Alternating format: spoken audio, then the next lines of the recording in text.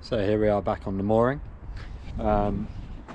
After taking it out for its little shakedown run the other day, several things fell off.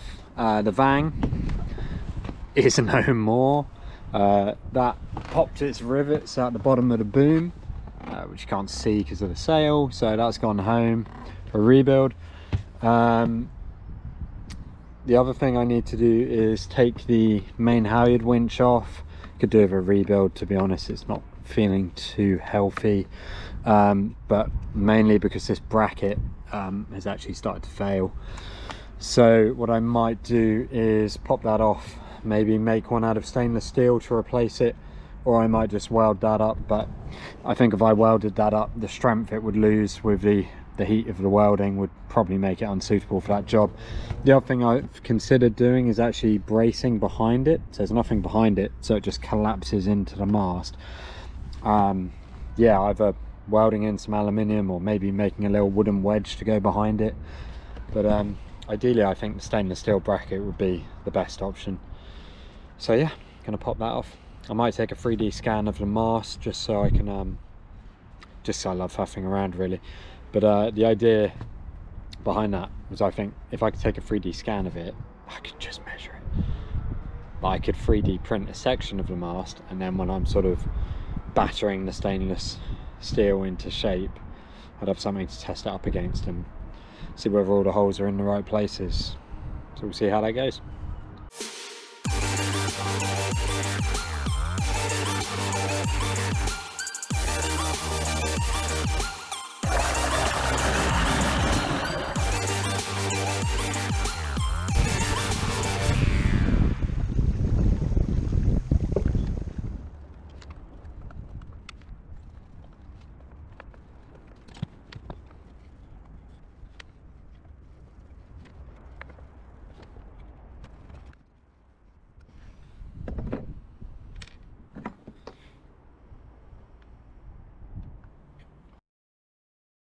So as you can see from this, the winch plate has kind of heavily deformed in the direction of the load.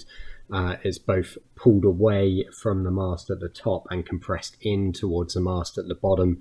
And it's obviously been subjected to this probably over the 50-year life of the boat. And so we can see these cracks have formed and propagated down the curved edges of the bracket. And they're just opening up with every time it's loaded up.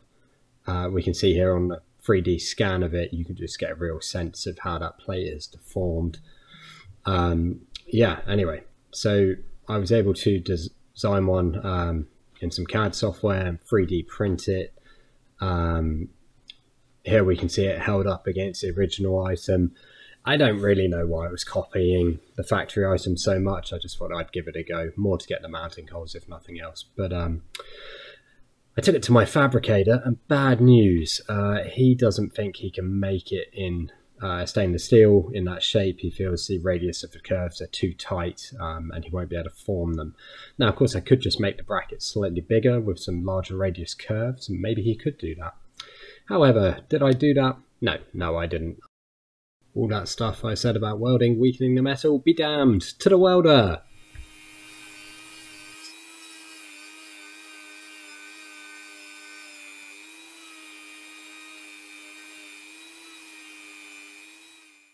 In all seriousness, I don't have any videos of it welding. And I have no idea whether this, what kind of grade aluminium this was to start with. I piled in a load of aluminium filler, 4043 I think. Hopefully, it's going to be stronger than the non-existent metal that was the crack, right? So that's the theory I'm going with. We'll see how it turns out. So I've just been working on removing a couple of these old clam cleat things from the mast that we used to secure the spinnaker halyard, spinnaker pole uphaul when you're hoisting them from the foredeck. They're both, well, I've stored this one up now, but they're both really worn. They used to slip all the time, which would often send the spinnaker flying into the drink. So I've got some nice new ones. I've just got some bolts that won't come out, so I had to attempt to remove those using a pair of grips. Let her know how I get on. Great success with the grips. We're out, nothing sheared. They're like M6 bolts, they're a bit chunkier than normal screws. Happy days.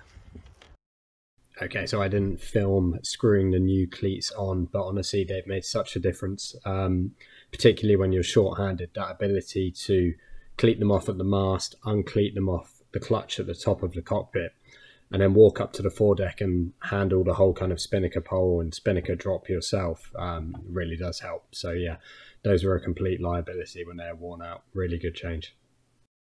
On to the next fix, and for those of you with a good memory, you'll remember this.